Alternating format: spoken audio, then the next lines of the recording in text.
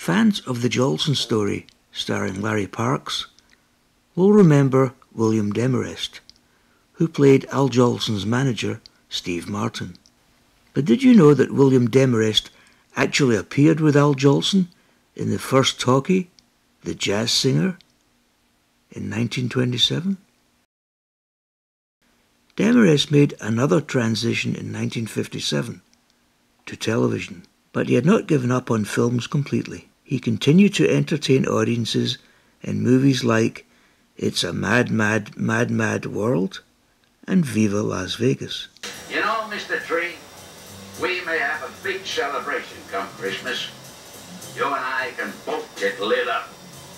Demarest then settled into his most famous role, Uncle Charlie, in My Three Sons, replacing William Frawley, best remembered as Fred Mertz in I Love Lucy, who left My Three Sons due to health problems. Demarest remained a member of the Douglas family until 1972, when My Three Sons came to an end.